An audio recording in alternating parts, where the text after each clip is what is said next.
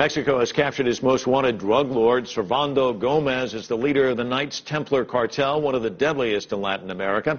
He's also known as La Tuta for his former teaching career. He carries a $2 million bounty. CCTV's Frank Contreras has more from Mexico City. Servando Gomez, alias La Tuta, was the powerful leader of the Knights Templar criminal organization. He previously belonged to a separate drug trafficking group called La Familia. Under Gomez's command, the Knights Templar moved illegal drugs, controlled politicians and police, and committed untold numbers of kidnappings and extortions.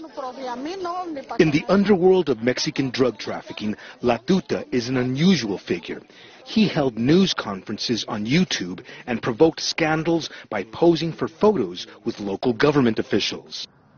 Citizens of western Michoacan state trembled under Servando Gomez's reign of terror. The state became a hotspot for violence. In response, local residents formed so-called self-defense groups, which were heavily armed. We struggle to protect our own families, but also others, even those we cannot see, but with whom we share a dream of a Mexico filled with peace and dignity.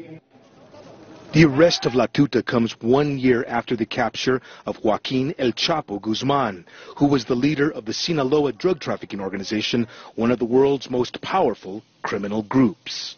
Today's announcement is yet another feather in the cap of President Enrique Peña Nieto, whose popularity has been waning since 43 students went missing in September 2014.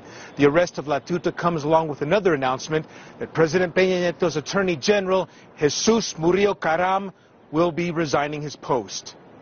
Frank Contreras, CCTV, Mexico City.